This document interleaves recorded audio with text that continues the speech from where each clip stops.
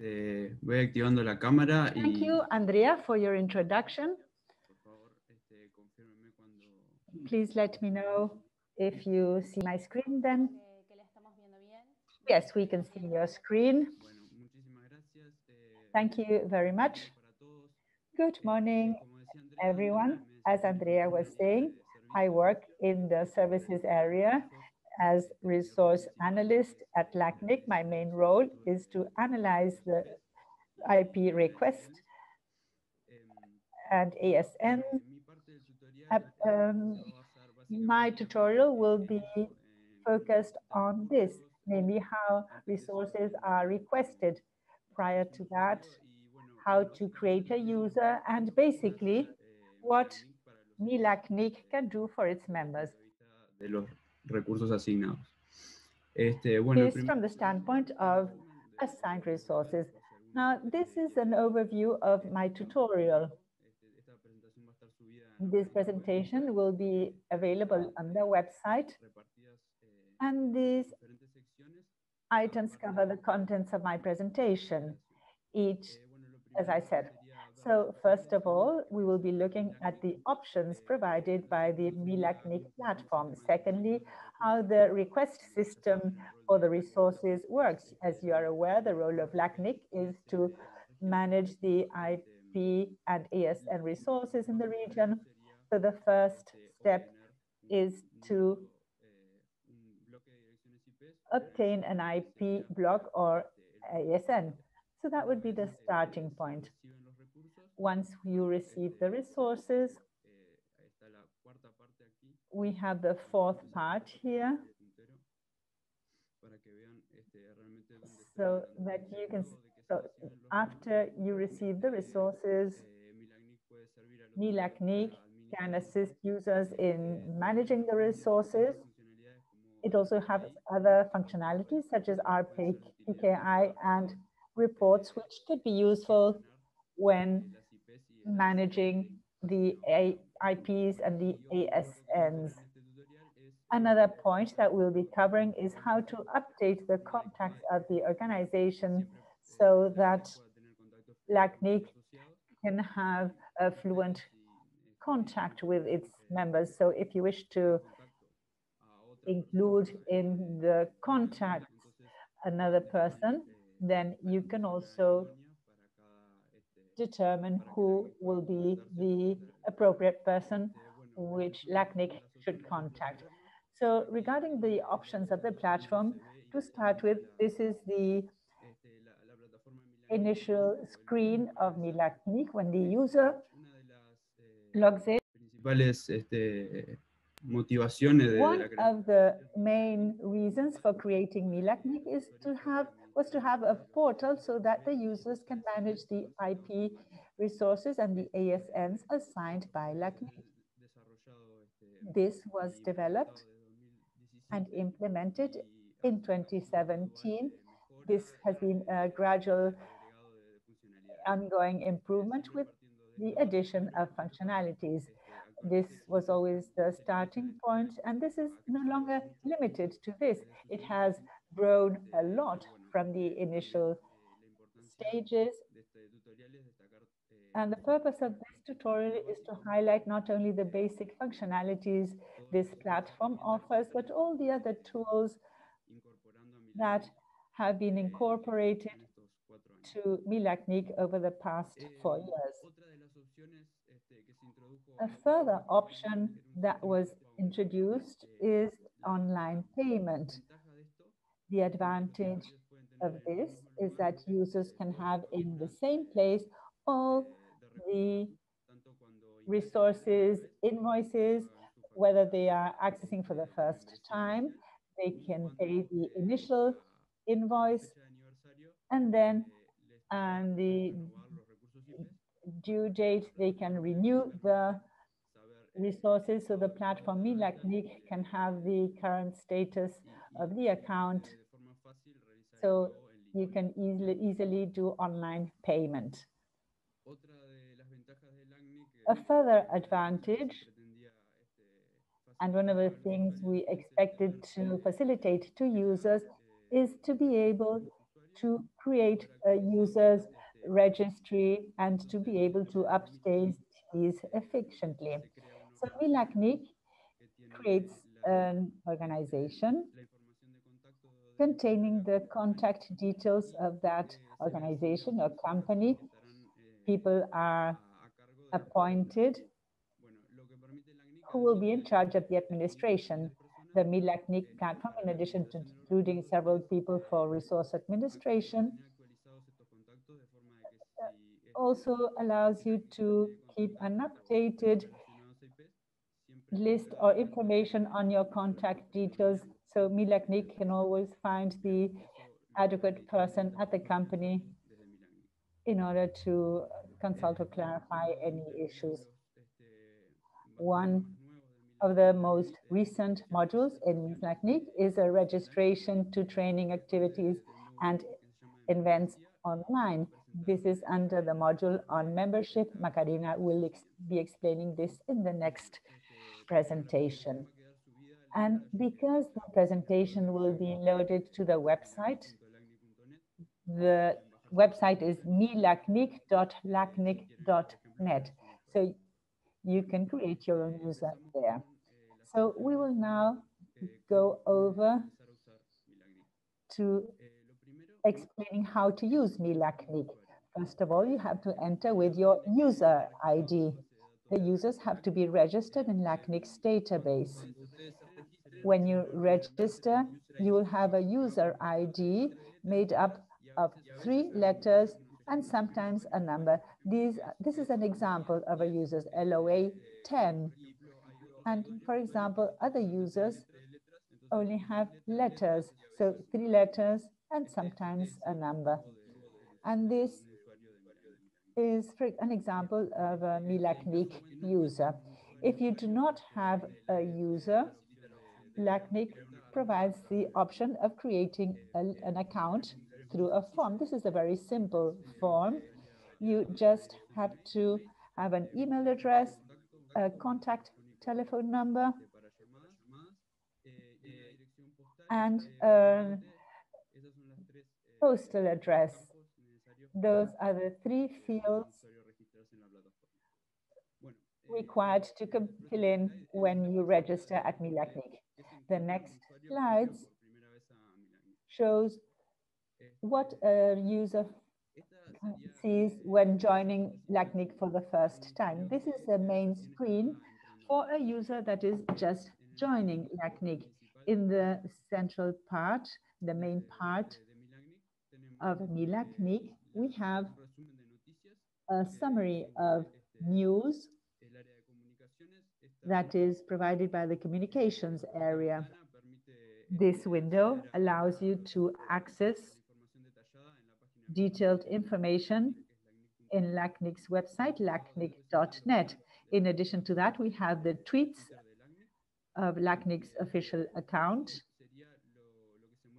So that is what you see in the main screen. As you will note, there is no information on the organization because a new user has not yet become a member of any organization. We will later on see how the number of options increases once the user has been assigned the resources. Up here, on the right, we have options. Go back to the start page, the page we're on now, change at the interface. In other words, you can change the language to Spanish, English, or Portuguese. These are the ones that appear on the platform.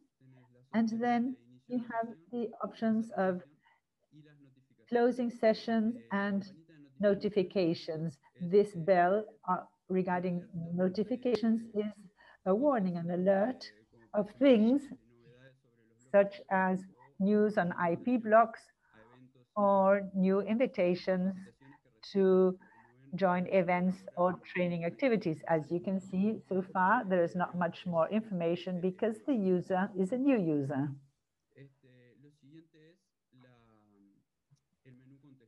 Then we have the menu, the context. This contains three options, basically. The profile, which is a menu. It's a, and then you can see information on the contact details and also edit it. It's like a drop-down menu. And then there is a secondary, your main email address, and then, for example, a personal address that is contained in this user, that is in the profile. Then you have the link to the invoices. As I mentioned, this allows you to do online payment of the renewal invoices. This is particularly useful. So once the user has submitted an application and this is then approved, in order to pay this assignment, this can be done through the MiLACNIC platform. And this is the section I would like to highlight most of all, because although initially it might not seem, this is the one that contains the largest number of options. So non-members, this includes new organizations. So organizations that wish to apply for resources.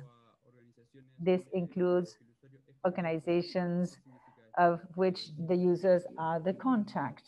What does this mean? For example, an ISP makes an assignment of an IP blocks and then defines as a contact for that block the user that we have created. Then those IPs will appear in MiLACNIC, but not as an associated organization, but they will appear in the submenu here in this part, organizations that are not associated to it or that are not members. This is something that we will explain later on in greater detail when we see resource administration. And the final point that was recently added to MiLACNIC is the portal for requesting resources. This is the part where you can request blocks or for new users. Now let us look at further details. Cuando hacemos clic en organizaciones asociadas, se nos despliega esta pantalla, que ya no es el inicio principal que había mostrado en un momento.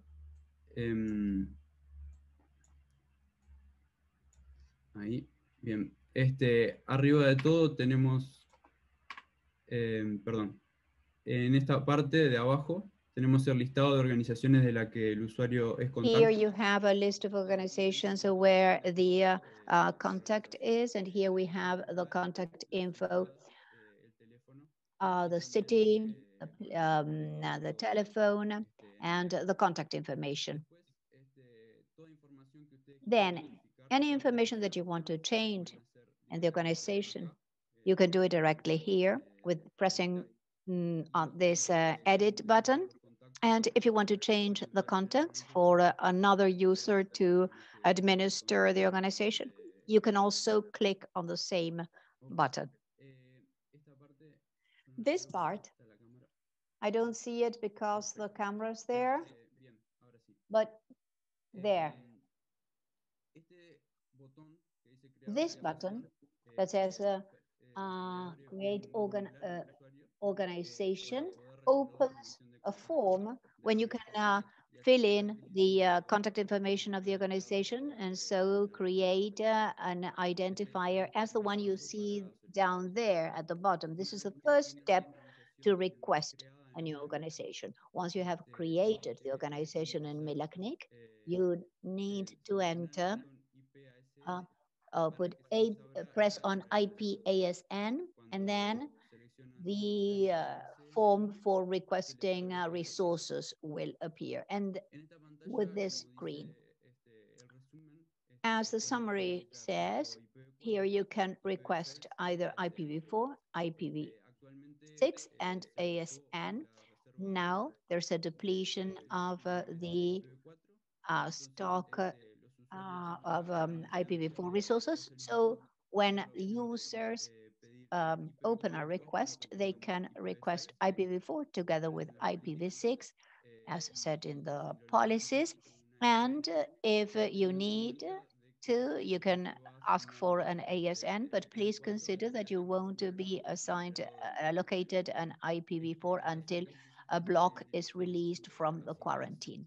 If there and down there you have the option of IPv6. If you request IPv6 and you meet all the requirements, then the request is approved immediately. And with IPv6, if you request with an ASN and you meet the requirements, that can also be approved immediately. So once you know the option that you want, if you want to request IPv4, considering that there's a waiting list, or maybe you prefer IPv6 and an ASN, then you choose the appropriate form, depending on what you decided, and you fill in the information that you're requested to include in the form. It's quite straightforward. After you complete all the information, you submit the, uh, the form and you receive a notification mail. And within 48 hours, a registry analyst will get in touch with you and tell you if there's anything else that you have to provide to complete the request. So that would be all for requesting resources as a user. Now I'd like to see how MiLACNIC is seen after the user receives the resources. You may see that the interface is much more complicated, or at least it's more comprehensive than what we had originally seen. On top, you see that they measure the percentage of valid RPKI announces and invalid and not found. I'm going to explain what they are as we move forward in the tutorial. And we also have correct, incorrect, and not delegated reverse DNSs for the addresses.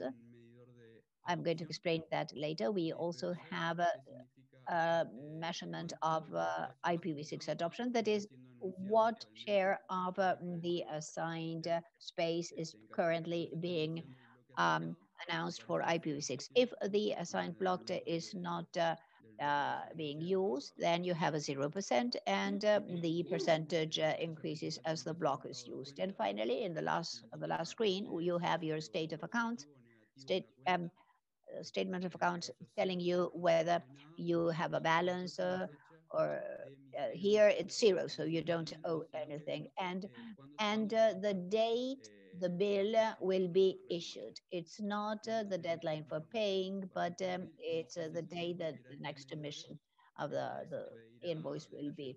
So, and if you click into these measurements, you will get further details. Now, let me focus on this contextual menu that has much more information than the previous one. First of all, First of all, you have the user. You can access your profile as before. You have the ID of the organization that is the identifier that represents the organization. This organization is already a member of LACNIC. That is why it is in this session and not in the part of not associated non-member organizations. And the information gives the postal address, telephone, and contact information of the organization. Then we have the IP and ASN resources. This menu is to manage the resources assigned by LACNIC and the ISPs. Some of the additional functions are subassigning IPs and delegating RDNSs. We're going to give you further details explaining how we can access these functions and how to manage them later on. Then we have the services menu. It has a lot of information. It has RPKI tools, IRR. Gerardo will explain it later in the third tutorial. Geolocation, that is where the IPs are being used, and the transfer list. And this is something that was added to MiLACNIC quite recently. It's a way that users that already have resources may request to be included in a list of organizations that receive IPv4 from other organizations that are ready or willing to give them away. So this is a way the organization can show that they need IPv4 resources and see if there are any organizations, so that the organizations that are willing to get rid of resources may see that you want them. And then the menus are, or the group of menus, we have membership, and this will be discussed by Macarena in the next tutorial. And again, online payments continue to be available for renewal. The last item is reports. In MiLACNIC, not only can you manage the resources, but you can also know the status of the certificates, such as RPKI, RDNSs, and of our requests. And recently, they added a security report where you can see alerts, warnings of MiLACNIC that you may deem interesting to ensure the security of the blocks. Now, concerning the first option of information, I wanted to highlight that in this section, you can see the information that was already entered, the organization. For instance, you can see that Sergio Rojas is responsible for this in this trial organization. Here you have the address, the city, the telephone. That is the main information that you have to provide. Then at the bottom, you have the contacts. You see that there are 3 roles: the administrator, who is in charge of, this is the user that has more functions. Basically, it's a person in charge of maintaining all the functions of all the registries updated and manage the rest of the contacts and the blocks assigned. Then we have the membership contact. Maca will explain how you manage this, how the membership contact uses MiLACNIC. And then we have the invoice user that receives notifications of the initial and renewal invoices. If a user is defined, but it gets outdated, for instance, an organization may change the contact person. So MiLACNIC offers you the possibility of editing the contacts so that you may always make sure that you have a fluent dialogue with the member. Hence, if somebody goes to another job, this can be reflected and fixed easily here. How do the contacts get updated? So first you press on edit contacts and this window will pop up. At the bottom, you have a search field. Here you see it says buscar and it has 3 fields: ID, email, name, and last name. And you can, so there you put the information of the user that you want to use in the contact. I know my the ID by my ID by heart, but you can also use your name or your email. So I enter the ID, that is LOA10, and then I put search. That would be the initial step. After pressing on search, MiLACNIC shows me a list of the contact users. Having entered this phase, I check that the data are consistent with the user, and then I go and see the options where I can choose the role I want to attribute to that person. In my case, for instance, I choose to be the administrator. So after clicking on that button, automatically MiLACNIC changes the user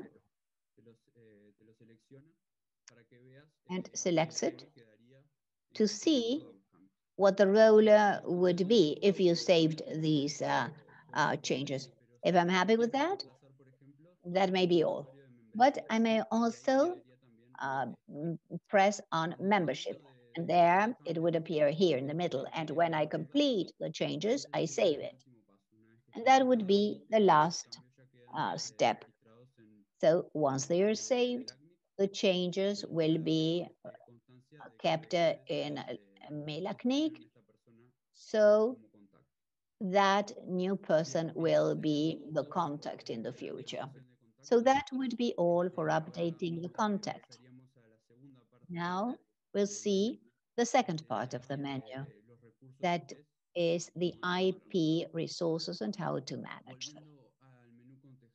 Going back to the context menu, you see the ID of the organization and the resources. It is important to check that we are indeed editing the resources of the organization that we indeed want to manage.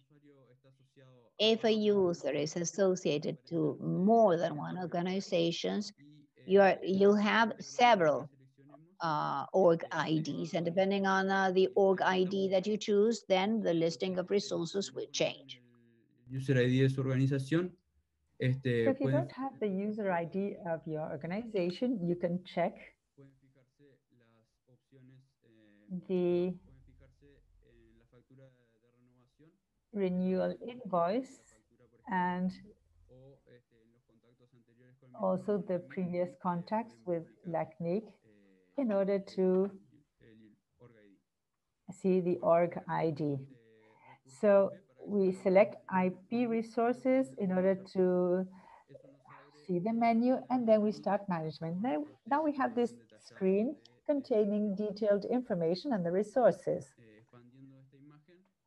Now, if we expand this image, here we can see the IPs that have been assigned and the autonomous system number.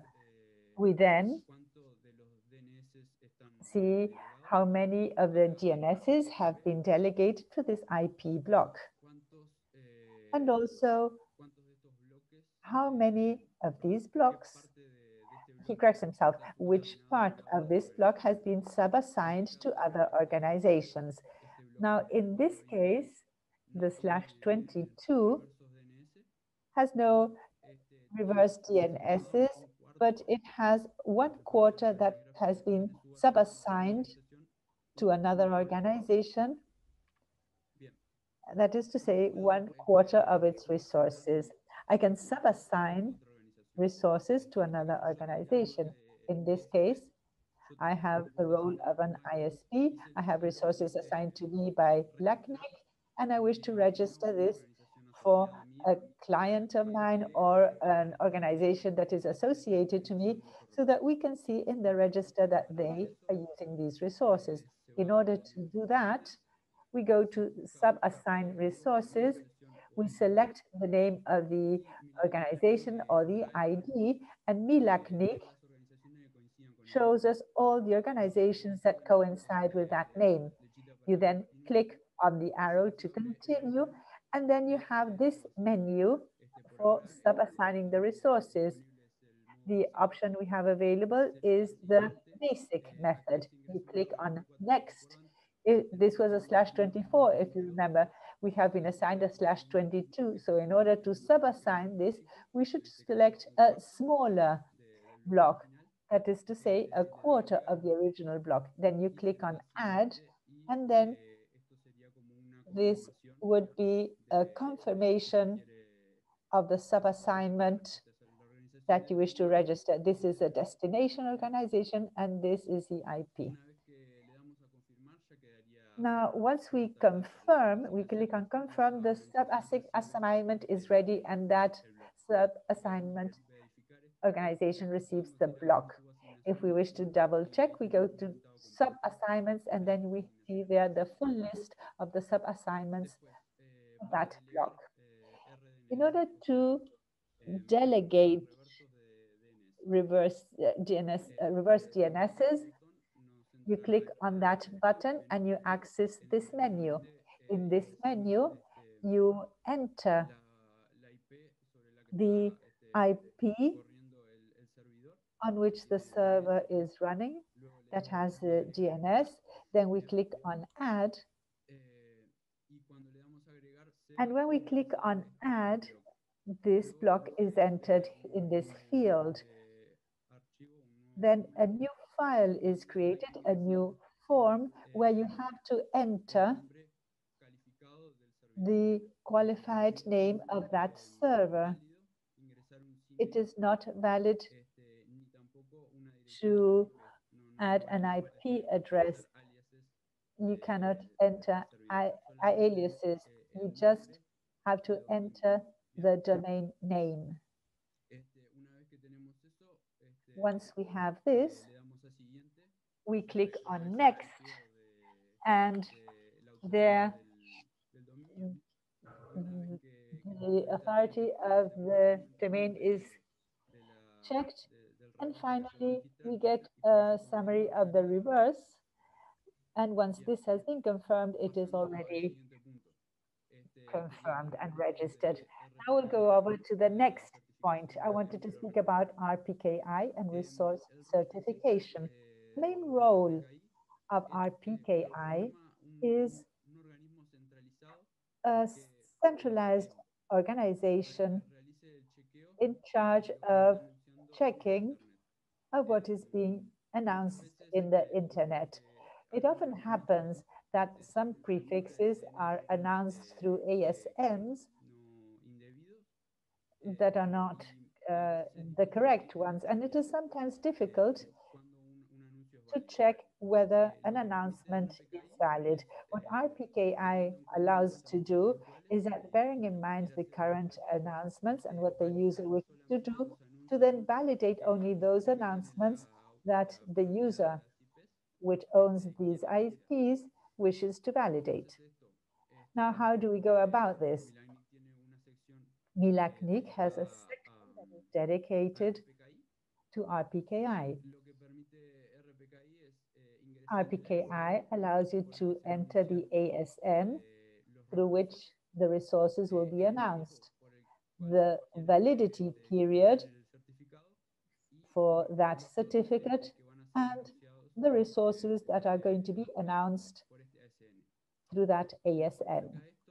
Now, this implies that when in internet you see an announcement of IPs that do not coincide with these parameters, only defined by the administrative user, then that will be classified as an invalid announcement. So we can be sure that only those resources will be announced that we wish to announce, and in accordance with the parameters that we established. So that is the concept behind RPKI and resource certification. To access this menu, you click on Services, and then you go to RPKI, and then this opens this window. How do we define these parameters for resource certification? If we already have experience with creating RPKIs, then it is likely that you will also know how to go about the syntax. For those of you who are doing this for the first time for creating an ROA, LACNIC Labs offers the option of a ROA wizard. ROA wizard is a tool where you enter the IP block as one of the parameters, that is to say, a known factor that you get when the IP is assigned, and based on that and on the logic of the certificates, then creates an optimum announcement for certain network scenarios. So the advantage of ROA Wizard is that it already contains the format required by the MiLACNIC RPKI. A further point is that it also allows you to load these directly or to copy them with the existing format. This is the website if you wish to see how this works. It's tools.labs.lacnic.net/ROA-wizard. In order to show you rapidly how this works, this is a tool that requires some practice. You really have to be cautious when using it because you won't be able to distinguish between those announcements that we wish to validate and which announcements we wish to correct. So ROA Wizard does the following. We enter the resources and we receive ROA suggestions. If we see that the suggestions we receive, the ASNs we receive are ASNs that we do not know, then in that case, we shouldn't take those into account. So let me give you an example. I included here this block here as an example. So we can then receive an answer. We click on process and we get back the ROA that it considers as necessary. As you see up here, the ROA is for the ASN 28,000. This is an ASN that has been assigned in LACNIC, and this is the block that has been assigned. Therefore, we have these parameters that we have to check by hand. What do we have to check then? The ASN. Is this an ASN that I wish to validate? Does it belong to me or to a provider? If yes, then the ROA suggested by ROA Wizard then is correct. The maximum length. Do I wish to announce smaller blocks than the block I have? For example, if I have a /23, do I wish to allow a /24 block? If that is the case, the maximum length should be shorter than this. If I wish to announce this completely, then this ROA is something that is not useful because it has to be more specific. So what we do in this case is to change the criterion. You have several criteria in the ROA Wizard. So once you change the criterion, then you have two options of ROAs. One is announced only in the complete block and one that announces this block partitioned in /24s. These are two options offered. One has a criterion and looking at the LACNIC Labs documentation, which then allows you to distinguish if this is what you wish to have. The advantage of this is that once I decide which of the two I wish to select, I can click on download and automatically this downloads a text file which I have to enter in MiLACNIC. So having done that, we would have everything we need in order to create my ROA. So if we now go back, once I have the text file, I go to this section here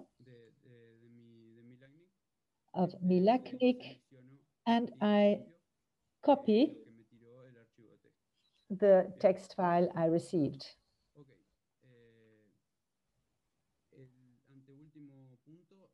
The second last item has to do with the RPKI status report. In order to access the reports, you have to click in the context menu. Then we go to RPKI status, and then we get this screen. This screen will only contain useful information once we have created a certificate. What we see here is that although the majority of our certificates are valid certificates, there is a smaller percentage, 6.9%, which are invalid certificates. What does this mean? This means that we define an ROA. The announcement checked, MiLACNIC checked in internet, and they saw that there were some mismatches validated by the ROA. So what we have to do is to verify whether those ROAs that are invalid are not things that we really wish to validate. The important thing is that the valid announcements should be the ones that we are doing at the moment, and to then invalidate everything, all those things that we don't want to have published through the ASN of a third party, which we do not know. In most cases, this comes out as IPv6, which is 100% valid. If we follow the advice of the ROA wizard and we create the ROA as indicated in general, the announcement will be 100% valid. And when we create the RDNS, we have to have the server running authoritative mode, and it can often happen that the server disconnects or is no longer authoritative following the registration of that RDNS. So for that purpose, we have the RDNS status report, and we can check in real time whether the server is running or not, and whether the server we registered in MiLACNIC is authoritative or not. So for that purpose, we go to reports, we go to RDNS status, and then we get this graph here. In this graph, we see a summary of all the IP blocks available and the percentage of those available that is delegated, that is that an authoritative DNS has been assigned, and the rest appears as not delegated. You see that the incorrect percentage is 0%. Here, the options are incorrect or not delegated. It's different from RPKI. And if it's incorrect, then you have to correct it. And at the end, MiLACNIC gives you a list of all the RDNSs registered as correct and incorrect for you to know whether you have to correct it. So that's the end of my presentation. I wanted to thank all of you for having attended. And I think that now we'll open the Q&A session. Andrea, are you there? Yes, thank you, Lorenzo, for your presentation. I'll read the questions that we have in the Q&A panel. The first one is in Spanish by Rosina Gonzalez, and it says, "Good morning. What are the minimum technical requirements to request an ASN, and when do we have to request it?" Excellent question. Rosina, thank you for your question. The technical requirements basically would be to have an announceable IP block in the internet. What does this mean?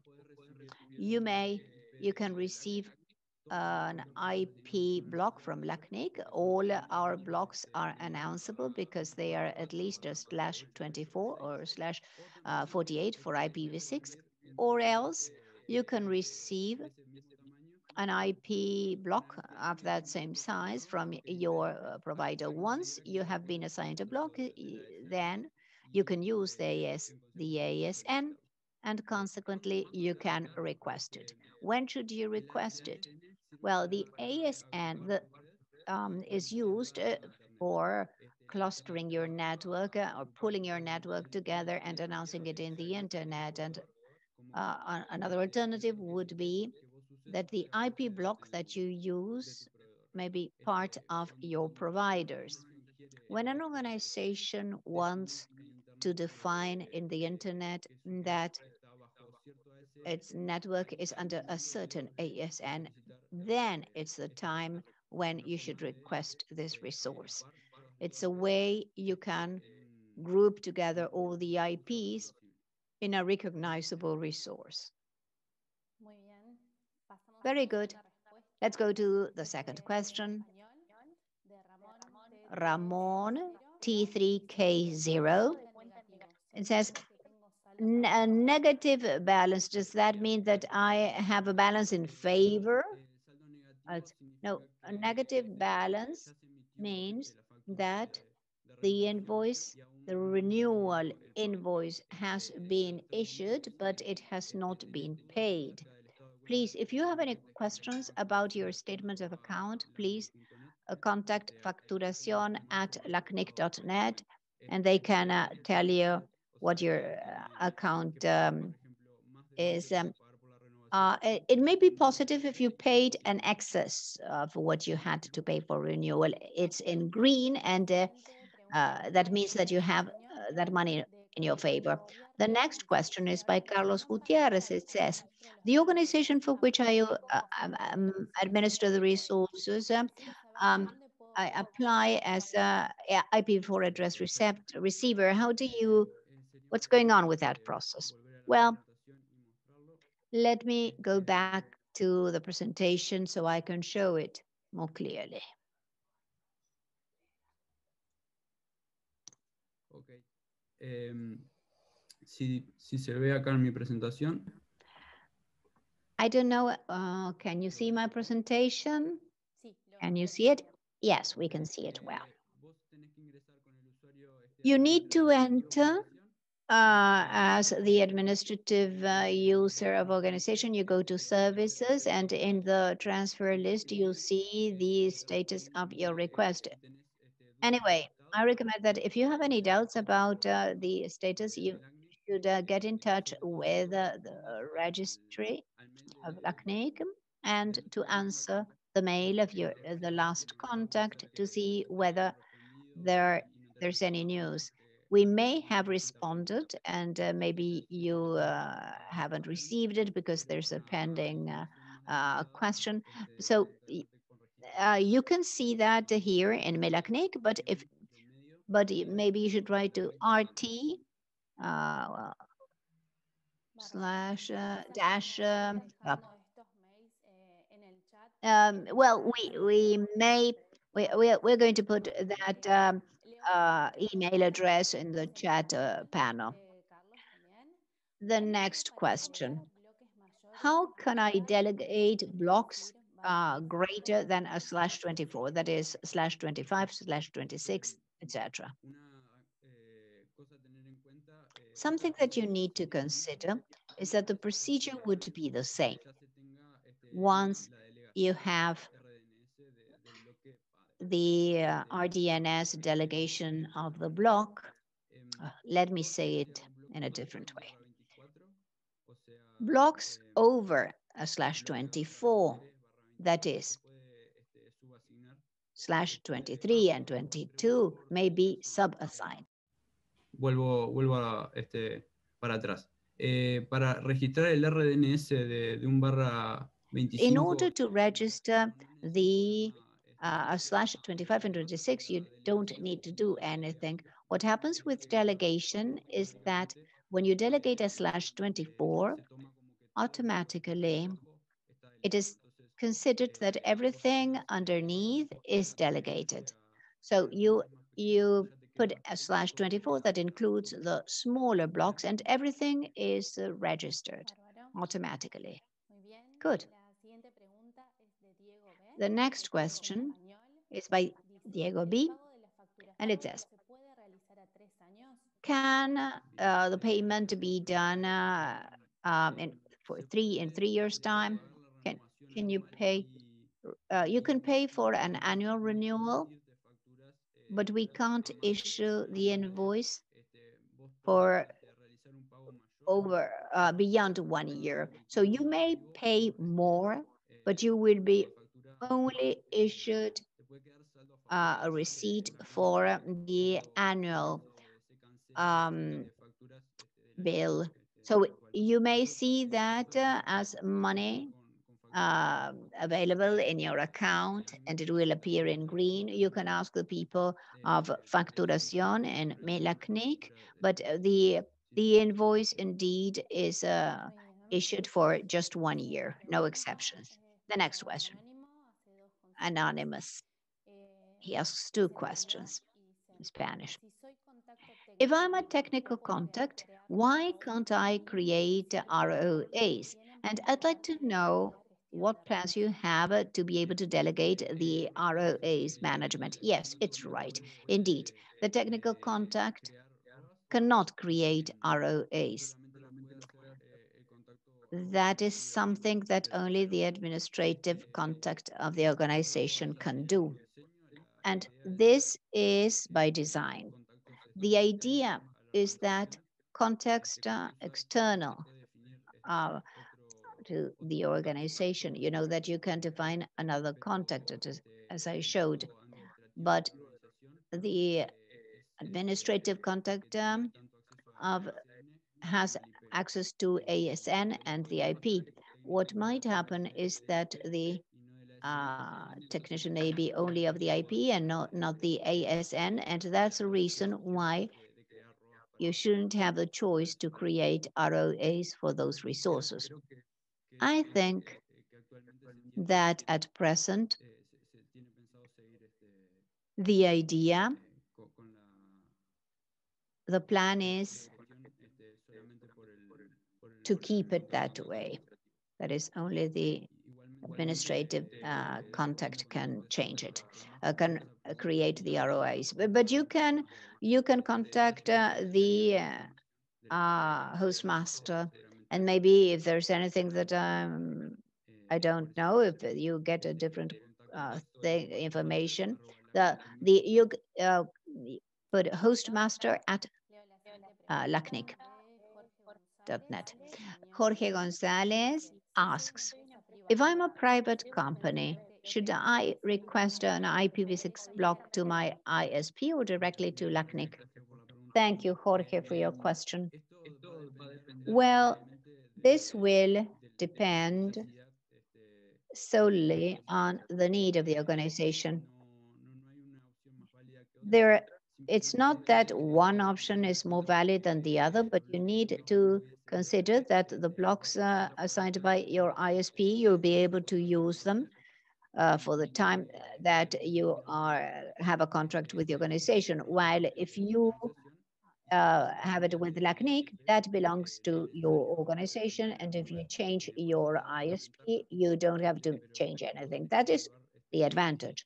Now you have to weigh whether you should request it to the ISP or to LACNIC. Very good. Now we're going to read 5 more questions, and if there are any left, we beg you to please forward them to the mails that we'll give you in the chat panel, because we need to go on. The next question is by Jorge Gonzalez. It's in Spanish, and it says, by Guillermo Paliero, and it says, can you explain the type of reports are announced in the security tab? This is quite a new module of CSER, LACNIC CSER. So far, they have done they have made some improvements and they have added this information. But for the time being, we don't have the documentation exactly. I think that if you receive security warnings, the first thing you are requested to do is to contact the CSER for more information.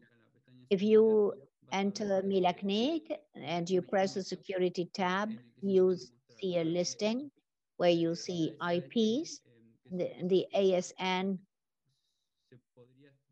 that may be in jeopardy, and there you'll receive an explanation of why you received that warning. That is the current, that is how the tab is working at present. But you could check it with CSER LACNIC to see why you receive any warnings. If you enter the security tab and you don't have any block list, that means that there are no warnings for you, so you can forget about it.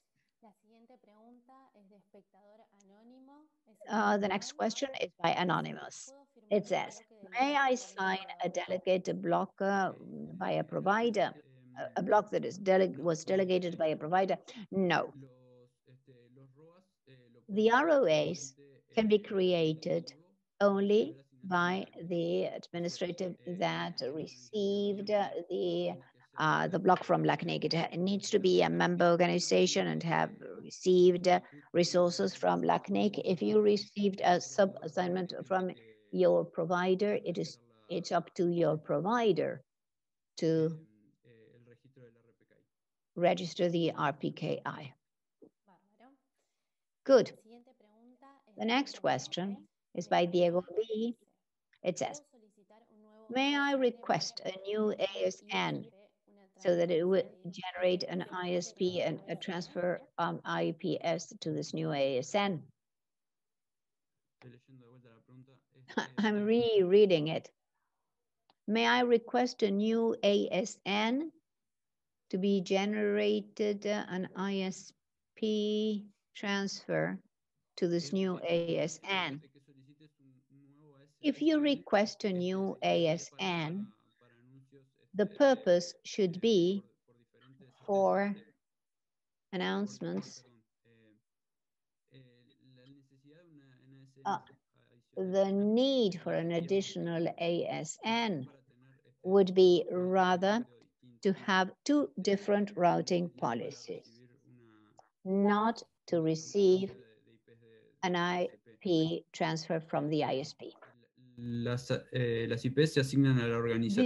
The IPs are assigned to the organization, but not the ASN number. An organization can have more than one IP block with the same ASN, or also two ASNs, for example, to apply different routing policies. But it is not necessary to request a new ASN to receive a transfer of IPs. You can receive more IPs from your ISP with the current ASN. I'm going to read out the last two questions that we have here. I'm going to read them together so we can close. José René and Pablo Marianete are asking the following. For end users, what is the maximum block that you can request? And can you have more than one contact with the same function in the organization? For example, two people who can administer IP, ASN, and DNS? Well, Jose's question. The maximum IPv4 block at present is the same for ISP and for end user. It's a /22 according to the phase 3 of the exhaustion. If you're referring to IPv6, there is no limit to this. As a minimum, you can announce a /48, but if justified, you can receive more addresses. And the other question asked by Pablo, MiLACNIC currently does not allow defining more than one contact for different roles. In other words, if you have an IP block and you want two people to manage these, what we recommend is to generate an alias, an email that the two contacts can receive, and then this alias is defined in the profile as the contact information for that user. So all the two will receive the same context. If you have two different IPs or two different ASNs, you can define different contacts, but you cannot define two contacts for the same resource. Can you see my screen, Andrea? Yes, we can. Before starting, and regarding the question asked in the previous block by Ramon regarding the status of your account, let me confirm that yes, if you have a negative balance in your account, it means that you have money in favor, so you can be sure that you have money in your balance. Now, going on with Lorenzo's presentation, I will now focus on the membership block. Like Andrea was saying, I'm membership services analyst at MiLACNIC. For those of you who are now joining us, and the MiLACNIC platform was created to unify the resource management in order to prevent the members from going to different platforms. This is created to provide more user-friendly option. And I will be focusing on the membership module. Hay un minuto. Bueno, ¿quién puede acceder a esta plataforma de MiLACNIC? Who can access MiLACNIC platform? This platform was created for all MiLACNIC members, but the members of Brazil and Mexico do not have access because they manage resources directly with their own NIRs. This platform is a service that is free of charge for all our members. It has no cost at all and is a tool that has the purpose of assisting them. We included this tutorial in the agenda for the purpose of our members and also for the community. You might not be a member now, but you can become a member in the future. And also because we want to highlight that this work was carried out by the entire LACNIC staff. We have a large team and have been working on this for many years in order to bring about improvements. So this is something that we want to share with you. What are the objectives of today's presentations? As an analyst of the membership services, we want to explain how you can register to the events and webinars and training activities, both face-to-face and online. This is a benefit that all our members use a lot, but we want to explain some details. Also to know about your history regarding participation in the LACNIC events and courses. This also allows you and your team to see your performance and also to access the benefits included in your membership.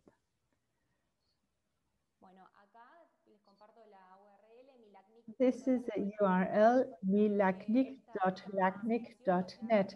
This presentation will be available in the website, so you can click here and you can go to the MiLACNIC site. This is a home page. The official contacts of your organization have direct access to the functionalities. Your organization has 5 official contacts: the administrative, membership, abuse, and technical. These 5 official contacts are those that have access to all the functionalities. When you start your session, you have the bell and also pending issues. You can access in either way. This will show you the new events, what activities you can register. So that is one of the ways you can access these. How can you register these events and courses?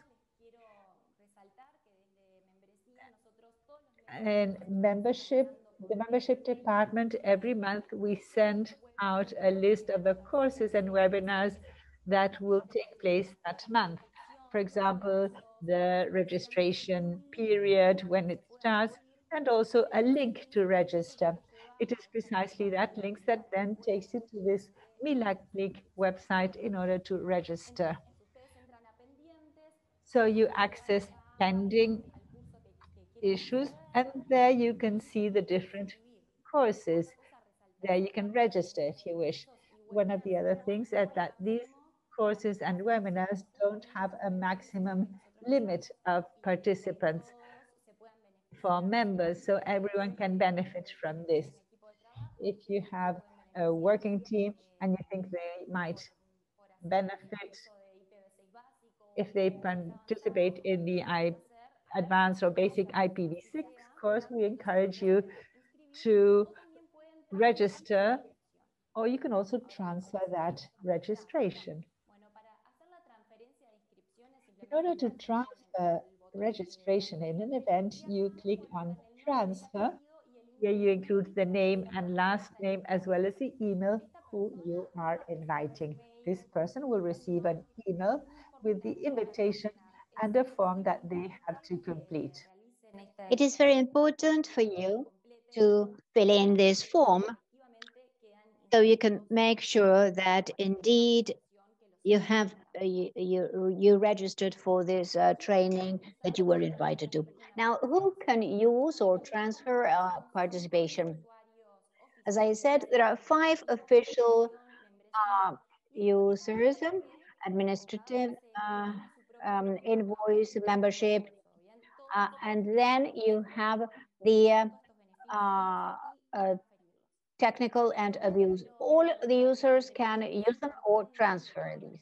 Now, it is important for each organization to take some time, to devote some time to see who would be the proper person to be the membership contact, because it has some peculiarities. Because this is the person who can either use or transfer the tickets or the places for the in-person events.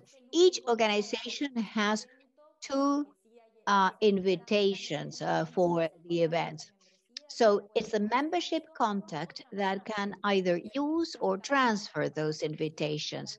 That's the only person who can do it. Another peculiarity about the membership contact is that it's the only one that can vote in our elections when defining the statutes. And by the way, next Wednesday, Wednesday 14, we start with the elections for the board, 2 positions in the board. So the membership contact will receive an email with a link to vote. Only the membership contact. That is why I highlight the importance of this contact.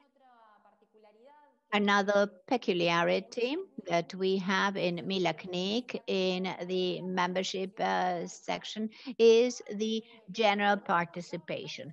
The good thing here is that each organization can see the record, the history of your company. We have the annual training and the in-person training that LACNIC does in different countries, the online events, that is the webinars, and the trainings that here we call it LACNIC campus. And it's important.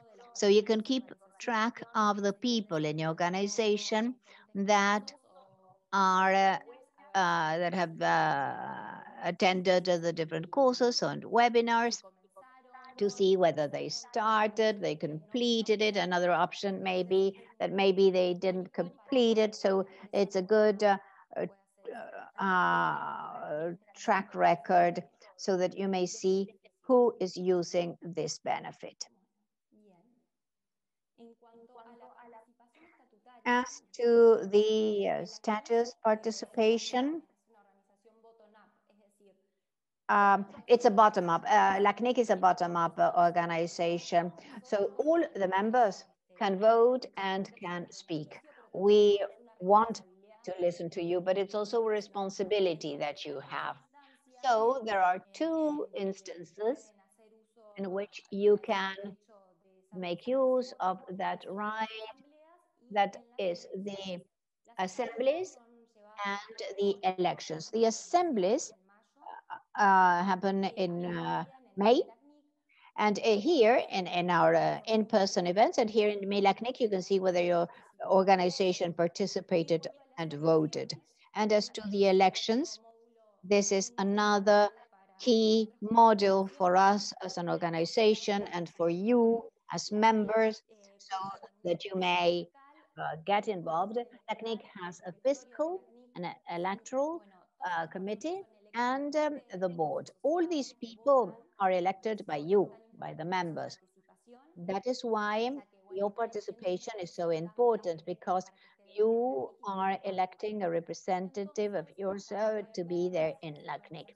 Here you can see whether your organization is enabled to vote, whether they voted, and well, you won't see who you voted, the organization voted, but here on Wednesday we will add 2020 elections, 2 positions for the board, and you'll be able to see whether your membership contact voted indeed. Another part that fortunately is very popular, many people use it, and we see that it works, is benefits in general. This MiLACNIC platform, the idea was to give it some space where you can have access to more information and learn about all these benefits. Here, by the membership benefits, you have the category that you have as an organization. This is important because in some categories, the benefits may change. So it is essential for you to know what your category is, not just for benefit purposes, but also to see the value, the worth of your vote at the members' elections, because there's a scale of value of votes that's published in the website too. So the more IPs you have, or your organization has, the greater the worth and weight of your vote. So there are some benefits that may change. But I invite you to visit MiLACNIC, the membership part, so that you may see all the benefits in your category. So I'm sharing this so that you can see it, but it's important. It's a benefit that you can have. I want to highlight that all this is free of charge. When you pay your renewal invoice for the IP resources, automatically, you, once again, you can use these benefits. You don't have any quotas. This quota for a renewal of resources allows you to access all our benefits. And you can see that in the MiLACNIC platform. So thank you for your time. This was a short tutorial just to give you an idea of the most relevant things. But if you have any questions, I'll be paying attention to the Q&A panel. And if you have any specific questions, write membresía@lacnic.net. For us, it's very important for you to make use of all these benefits, because we work a lot in the staff for you to do that, and we'd like to receive your feedback. Thank you, Maca. You're bright in all your roles. We have 2 questions. Should I read them? Right. The first is by Carlos Perez.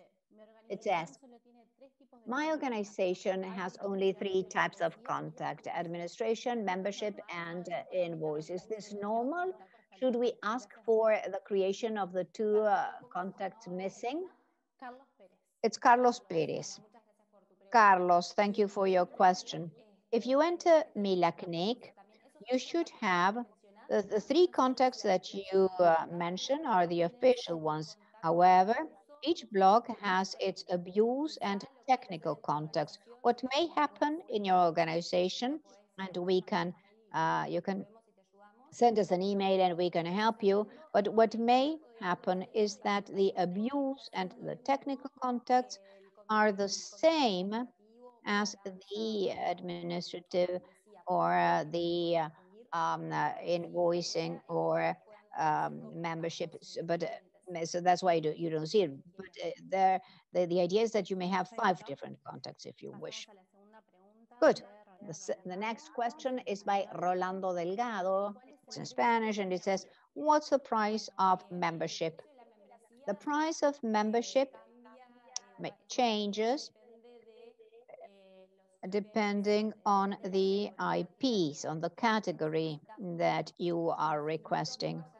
I invite you to visit the website of LACNIC so you may see the categories and learn about the prices of the category that you want to request, the resources you want to request. That's why it varies. It's from $600 onward. But payment is on a yearly basis. Very good. The next question is by Jose Oric Uturuncu Mendoza. And it says, what are the minimum requirements to obtain a membership for a public organization? Now, as to the minimum requirements, it's not with the membership area, it's with registry. And that is more technical. So I invite you, Jose Eric, if you can send a mail to hostmaster@LACNIC, they can guide you. And there's also a form in the website where you can request for resources, and our colleagues will guide you through it. Very good. So we have no more questions.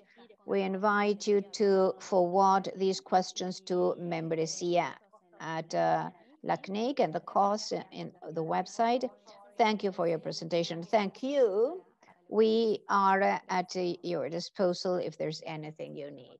Thank you, Andrea. Thank you, Macarena, for your presentation. We are going to share this 30 minutes telling you how the services of LACNIC may have an impact in the operations of your companies. The services offered in MiLACNIC, the benefits that the services that we offer, and how each of the current operations may have an impact on the operations of your companies. So there you see the services that are included, and maybe the core of our organization is that we are the registry of the IPs in Latin America and the Caribbean. And our key function is to keep record, to keep track of who has which resources, what company has this such and such an IP or autonomous system. So the question of who has the IP addresses, it's a question that LACNIC has had for some time from the beginning. Now, these questions, this information that we store and that we offer through through WHOIS, for instance, through those questions, the files that we show with REDAP are ways you can send queries to ask who has the IP addresses.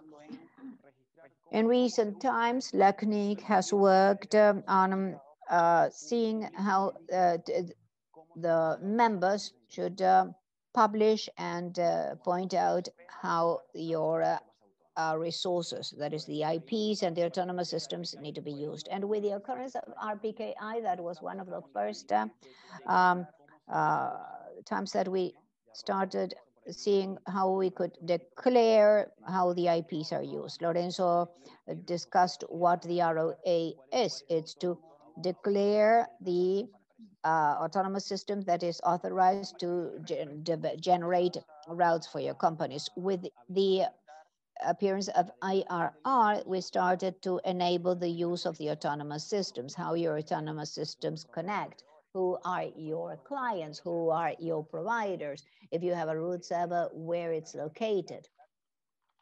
Entonces comenzamos a... So we started to allow that authorization for using the IPs and the autonomous systems.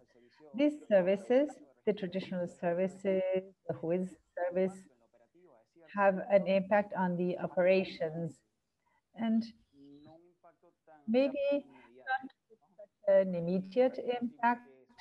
It is possible that your companies might have information on changes in the information or the contact details for those blocks. And this information might end up in the registries weeks later, the records, so that the operations are not affected by the delay. Sometimes it is days or weeks.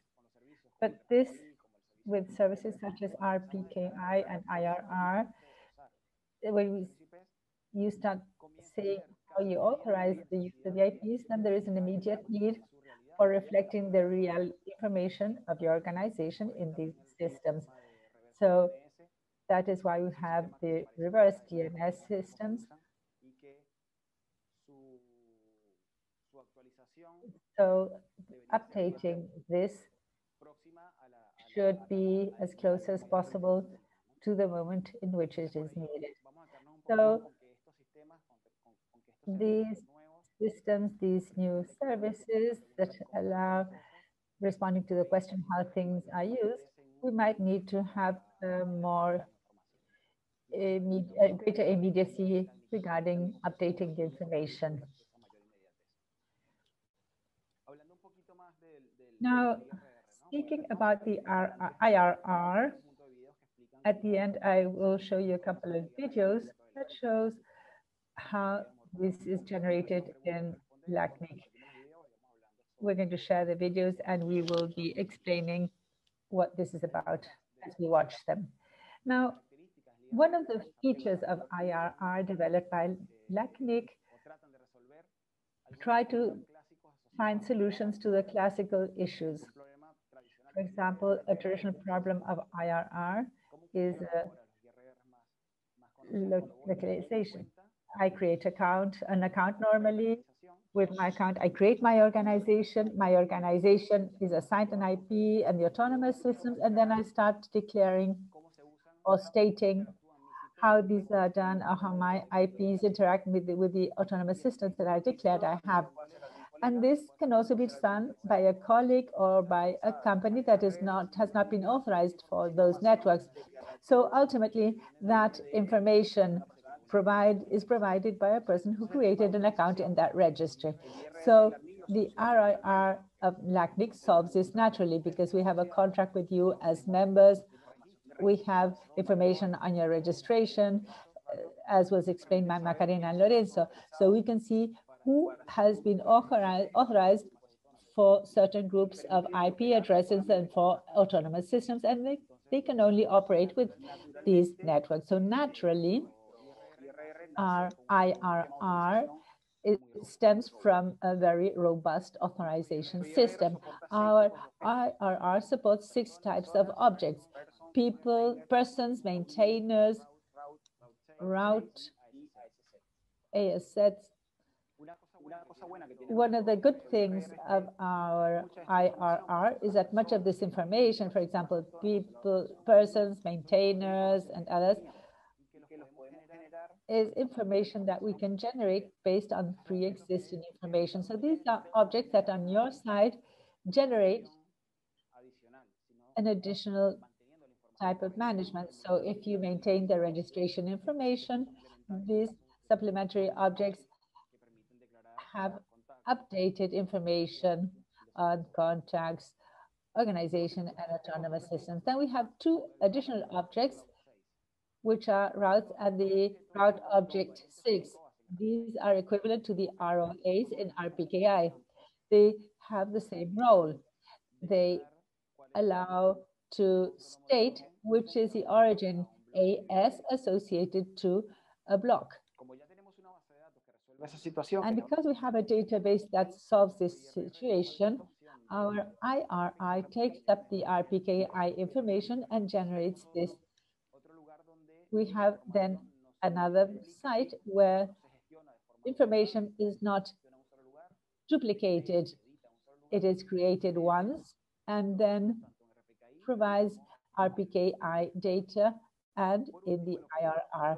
Finally, the AS set object is an object that if we cannot generate it with the information available, to complete that object, we need you to complete a form and state how you use your autonomous system. AS set is an object that allows you to associate another group of autonomous systems. What is the use of AS set? Any use that you can give to an autonomous system as declared by the authorized organization.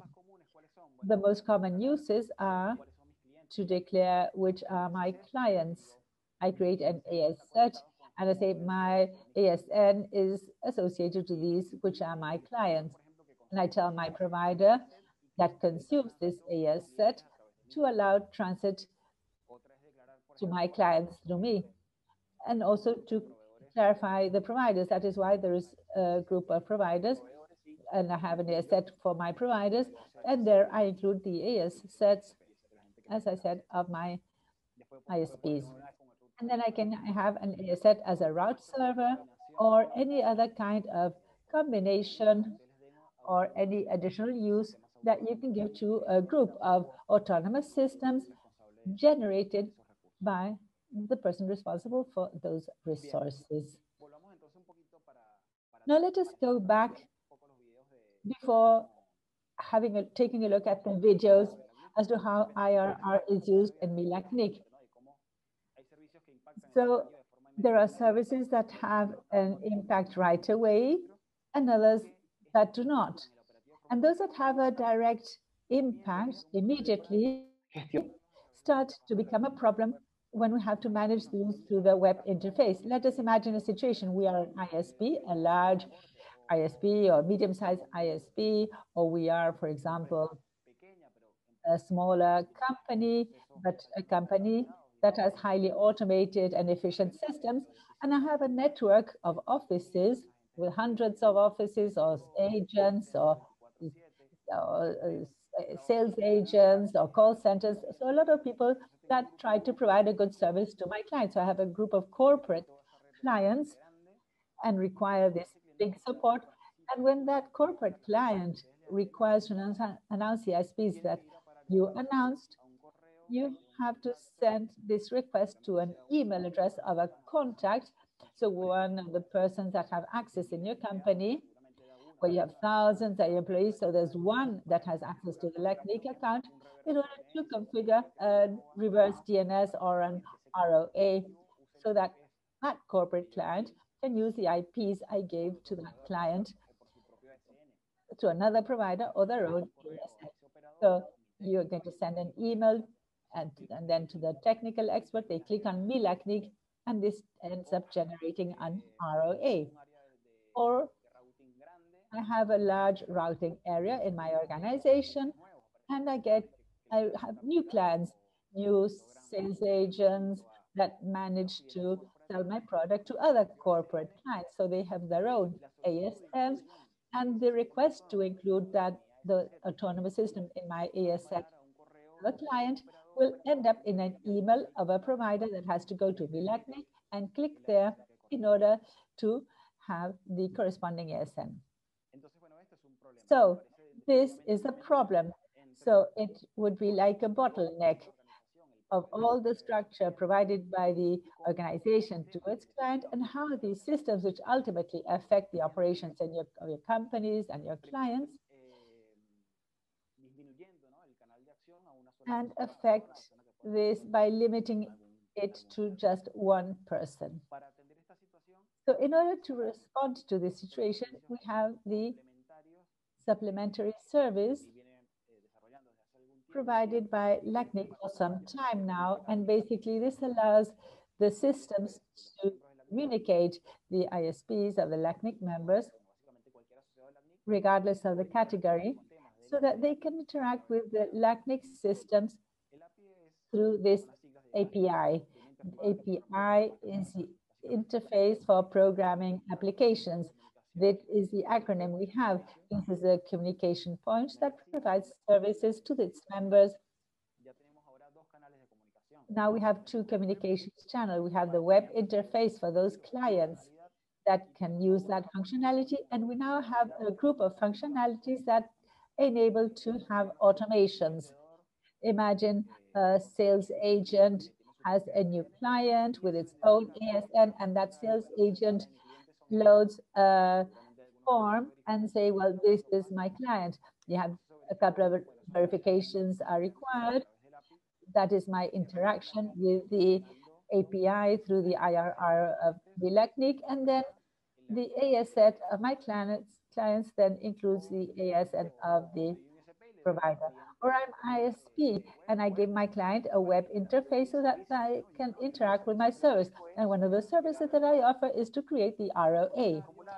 There is a form that is preloaded, and here you have to declare the ASN that you're going to use for that purpose. So that organization creates its ROA. That ROA goes to the ISP sends it to MiLACNIC through the API in order to generate the corresponding ROA and RPKI, and as a result in the IRR. So these are some of the possibilities that you have with the API. The API is in its first version, version 1, and this allows you to do changes in the registration system as well as modifications in the reverse DNSs. The version that we wish to complete by the end of the year are going to include the options of RPKI and AIRR. So this would end up rounding up the functionalities that are necessary so that the organizations that do require it. And ultimately, as we started to have an influence on the operations of your companies in an important way, we need you to have an additional communications option with our services and not just the web interface. So now we're going to have a brief, we're going to stop now to see if there are any questions. So we can see how objects are created in the IRR and other information that we might have. Carlo, so far we have no questions. You can write your questions in the Q&A panel if you wish. And otherwise, you can go on with the videos. So let me find the video.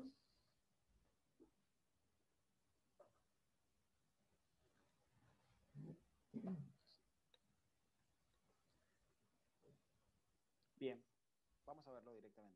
So let us watch the video directly.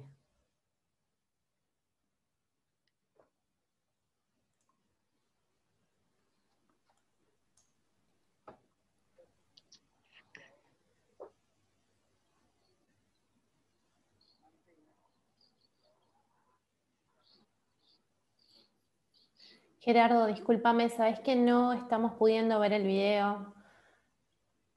Bien. Vemos cortada la pantalla. A ver, déjame compartirlo de forma distinta. Compartir. Ahí compartí toda la pantalla.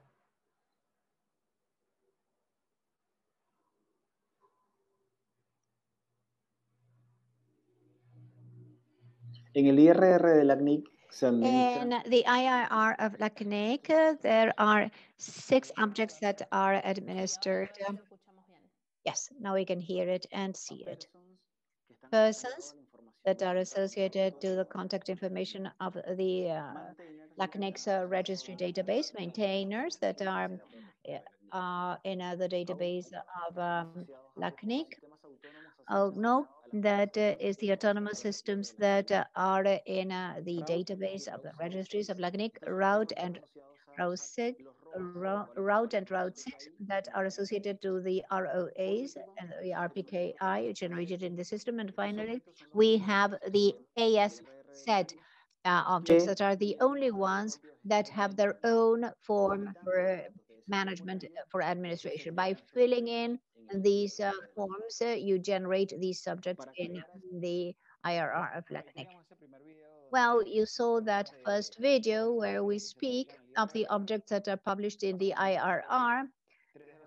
3 of the objects are generated based on registry information. Other 2 objects are based on RPKI, and ASR is built by the operator, and it depends on the usage they want to give it. Andrea, if there are any questions, please let me know. Yes, of course, I'll let you know. Let's see how you generate an AS set in MiLACNIC. After authenticating MiLACNIC, I go to Service, IRR, and in that screen, I go to the AS set tab. I find the ASN I want to work with and generate an AS set, and I go to the button AS set. And then a form appears, and you can associate a group of autonomous system to the one that I'm working with. For instance, I want to create an AS set to publish who my providers are. So I use the field description, I put the name providers, and then I go to ASN members and I write the provider, and I'm going to use the field remarks, and I put a comment saying my providers. Now I save, and this creates an AS set describing who my providers are. Now let's make a richer one. For instance, an AS set describing who my providers are. So I'll do an AS set with my providers and my clients. There I put peers, and indirectly I'm going to include my clients and my providers. And in comment remarks, I put, for instance, my peers, and I save. Guardar. So with this trick, indirectly, and with the AS set and peers contains the AS members that are present in providers and in clients. Now we just saw how to create an AS set, and with the users that I created one with the users that I wanted, but you can define it. You have to define the use that you want to give. You put a descriptive name and the use that you're going to give to that group of ASNs that you created. I used the resource of including in my AS set autonomous systems directly, and I can also include other AS sets, so that in the future, if I want to add a new client, I can add it to the AS set clients, but automatically it's added to the AS set peers. There's also a possibility to combine AS set members and ASN members of the same. So I didn't do it, but you can do it. It's a possibility that is there. Yes, we have 2 questions now. The first one is by Emmanuel Serrano, in Spanish, and it says, good morning. At present, we have a change of advertising of segments /16 and /20/21, etc. for by different links in the same ISP. I have identified that some of my new advertisements are not recognized as valid by the IRRs. What recommendation can you give me to make these new segments valid? Well, the client is recognizing it as invalid. One of the possibilities is that you have created an ROA in a declaration and your ISPs are announced through an autonomous system. And when you start announcing them with a new prefix or a new way of announcing, that authorization that you had previously contradicts what you have now. So there you go to the RPKI of MiLACNIC and you build the ROA that actually reflects the reality, that you have new blocks. So the recommendation there is to go to MiLACNIC and to check the status of RPKI and see whether there are any inconsistencies in what is generated and what you are announcing. Perfect. Thank you. The next question, Enrique Avila in Spanish says, hello. We are a small ISP in Peru. At present, we have 2 carriers for internet. I understand that one of the carriers generates an ROA certificate. My question is, if we implement RPKI, the carrier will need to generate these ROA certificates. Well, it depends. If your ISP uses networks assigned by LACNIC, you are responsible for generating the ROAs. You have to go to LACNIC to get in touch with the administrative contact, and you see the recommendations, or they may ask how they are, and then you build the ROA where you authorize your provider or the autonomous system in your network to announce your prefixes through an ROA. If in your ISP they're using provider networks, the provider is the one responsible for creating the ROAs, allowing you to use their networks in your autonomous system. Perfect. There are no more questions so far. Wonderful. So let's see some other video.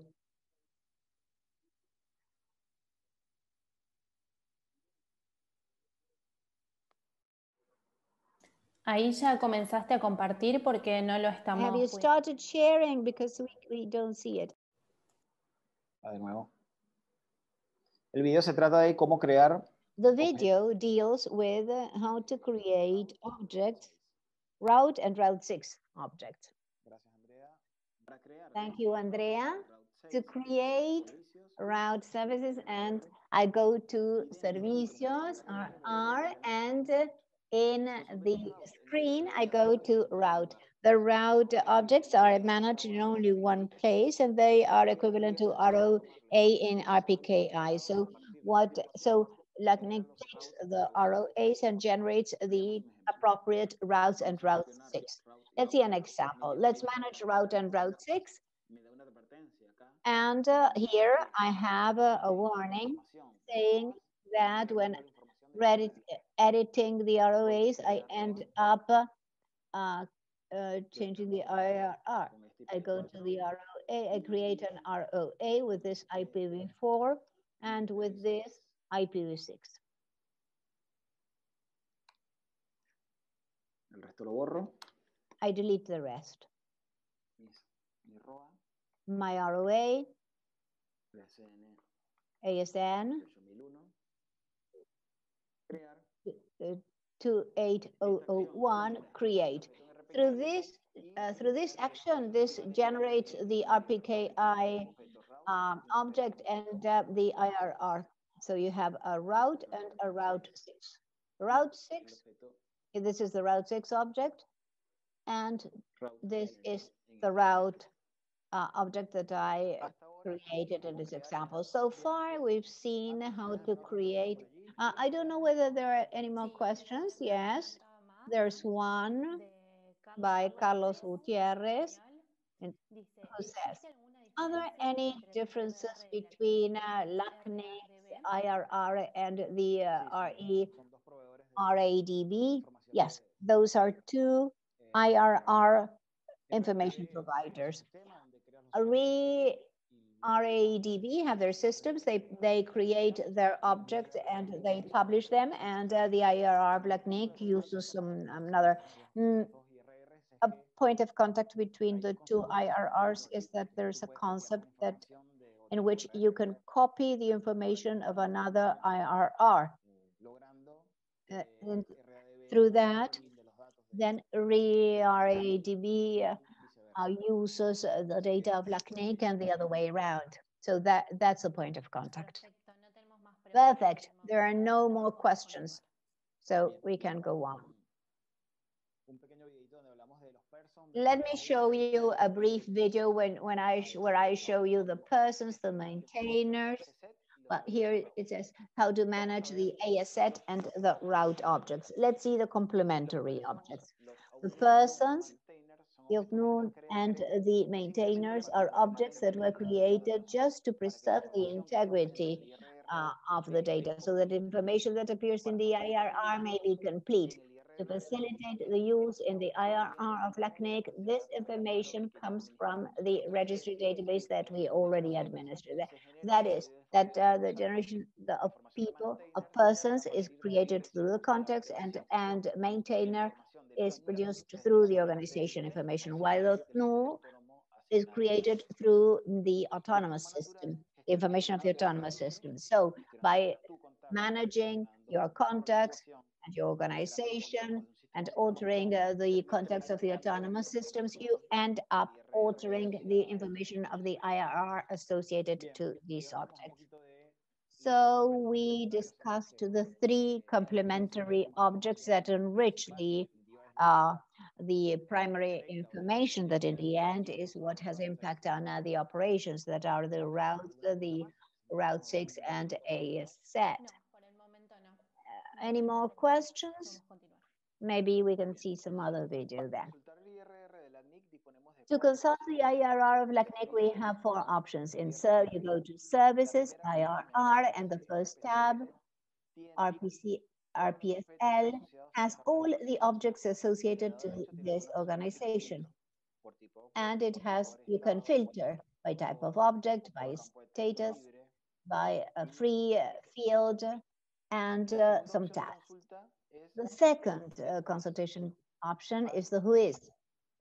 There is WHOIS for IRR MiLACNIC.net that supports queries to the database of IRR. The third option is MiLACNIC query. This allows you to consult the different databases that are managed in MiLACNIC. For instance, ASN 2008, 28001. And you search, and the system shows me the information associated to 28001, both in WHOIS and in MiLACNIC's IRR. Finally, we have the FTP, where we publish all the RPCL format objects generated by the IRR. These are the four interfaces of consultation that MiLACNIC's IRR has. Leonardo, let me tell you that we have 1.5 minutes left in your presentation. Thank you, Macarena. Well, so I showed you, I walked you through the services that are available and how the members can declare that they use their resources, and how this question of how they are used has a more immediate impact on the operations of the companies. We also saw that in order to solve this problem, or to solve the funnel that gets formed when an operator needs to click on MiLACNIC and the API appears as a communication interface between the systems of the operators and our own. And we went more in depth in the different options of MiLACNIC. I don't know whether there are any questions. You have 30 seconds to ask it.